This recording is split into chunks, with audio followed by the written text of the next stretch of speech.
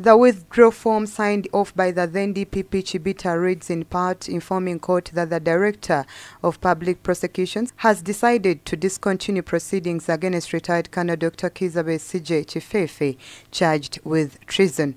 Sources said the form was filed before Nakawa Court's registry and it was not followed with the formal withdrawal process that involves court convening with the accused persons present.